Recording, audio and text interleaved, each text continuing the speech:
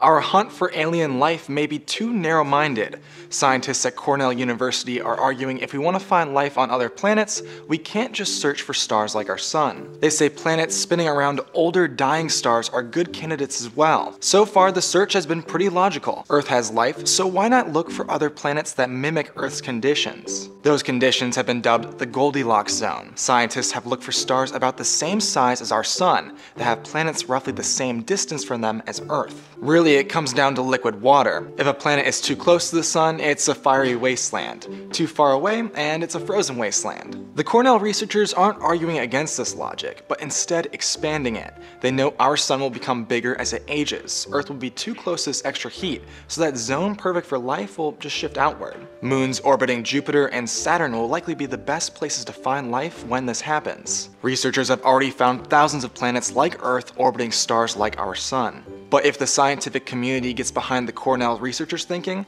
many more planets could be added to the search for life. For Newsy, I'm Ryan Beek.